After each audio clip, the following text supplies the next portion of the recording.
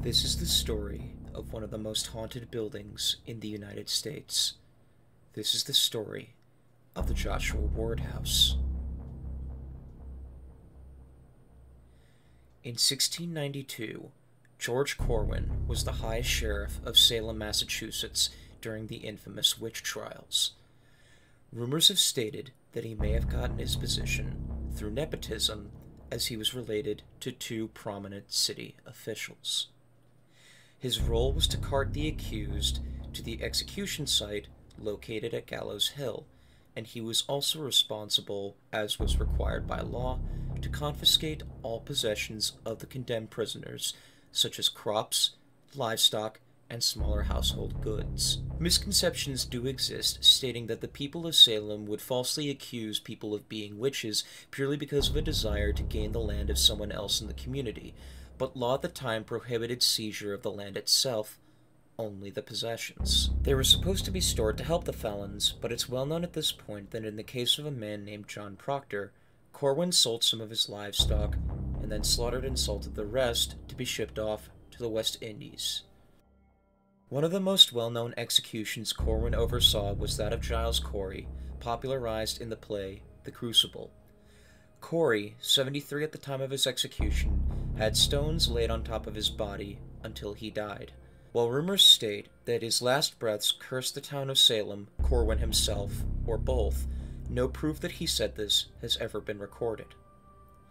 Another popular legend is of a man named Philip English, the wealthiest merchant in Salem, who escaped to New York City to escape accusations of witchcraft alongside his wife, but upon returning, realized that Corwin had seized his possessions.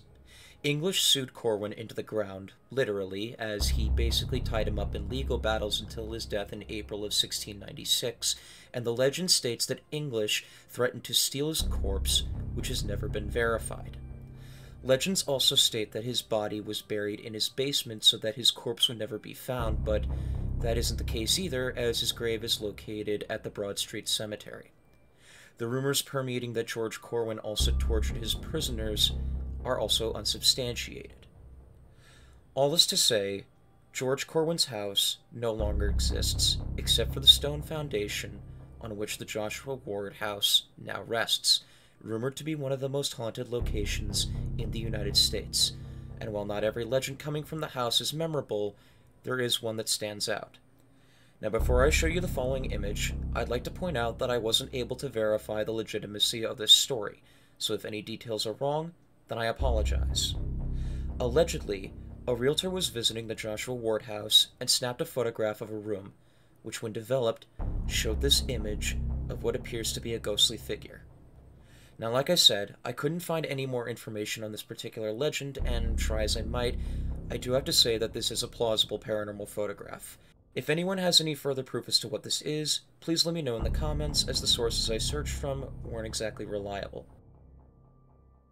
Regardless of fact or fiction, the truth behind who used to live in this place is out there for all to discover, and at the time of me recording this video, the Joshua Ward House is currently a hotel called The Merchant, and is still considered one of the most haunted buildings in the country.